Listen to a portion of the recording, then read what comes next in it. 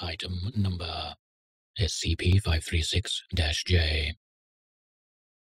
Index. It's on the back of your head. Object class. The hell is that thing? Special containment procedures. Hold very, very still. Seriously, dude, don't move a fucking muscle. I'm pretty sure it can smell fear. Description. SCP-536-J was discovered on the back of your head. Yeah, it's still there. Hold still, man. Okay, you know those lobsters? The ones without claws.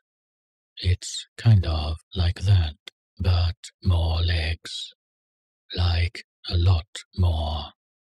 And I think I was wrong about the claws. Jesus fucking Christ. Its anomalous properties include rapid growth of... Are those tentacles? What the hell kind of bug has tentacles? What is it?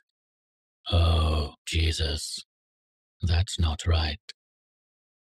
Its fangs are dripping with an unknown viscous green substance. No fucking clue what it is, but I wouldn't want to get any on me. The diet of SCP-536-J is still largely a mystery, but I think it's trying to eat your hat. Either that or make a nest. I'm not sure which. It's currently unknown how SCP-536-J reproduces, but it seems to be making a spirited attempt in your hair. Are those eggs, or what? Ugh. You're probably going to want to shave your head when this is done. Plans to remove SCP-536-J have been proposed, but so far all have been rejected on the basis that it's gonna sting the living shit out of you if we scare it. We have to do this carefully, man. Addendum 536-J-01.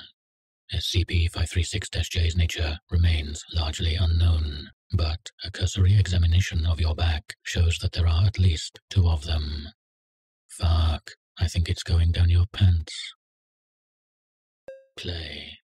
Audio log of Incident 536-J-2.